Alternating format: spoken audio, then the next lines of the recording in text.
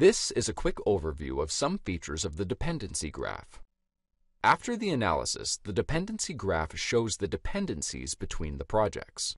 When choosing a project, the projects that are dependent are highlighted with the green color, and the projects that they are dependent on are highlighted with the blue color. This makes it easy to explore the dependencies between the code elements.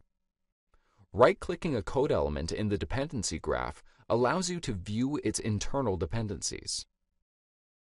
Here we have the dependencies between the classes. A cyclic dependency is characterized by a red edge. We can zoom to explore the dependencies in more depth. By default, the box size is proportional to the lines of code. However, we may choose many other metrics to visually explore these metrics in the dependency graph. For example, we can choose the cyclomatic complexity metric. The edge thickness is proportional to the number of methods used, and we can change this metric to focus on types, namespaces, or fields dependencies.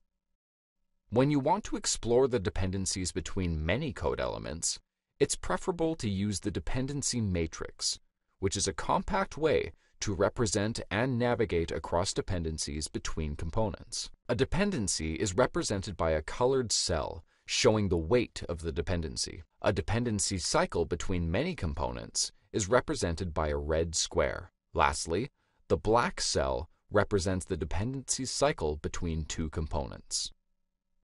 To go in depth and check the dependencies between two classes, just double-click the cell to show all the internal dependencies between methods and fields.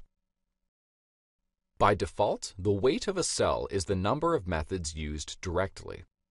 We can change it to show the direct and indirect dependencies, or focus on types, fields, or namespaces instead of methods.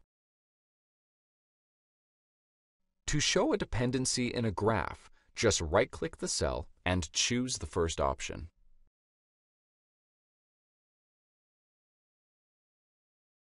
We can also easily explore the dependencies for a cyclic dependency using the context menu.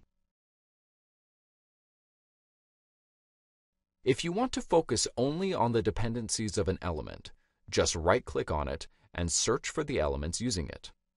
A CQ-link query will be generated with the result, and you can easily export it to the dependency graph or to the dependency matrix.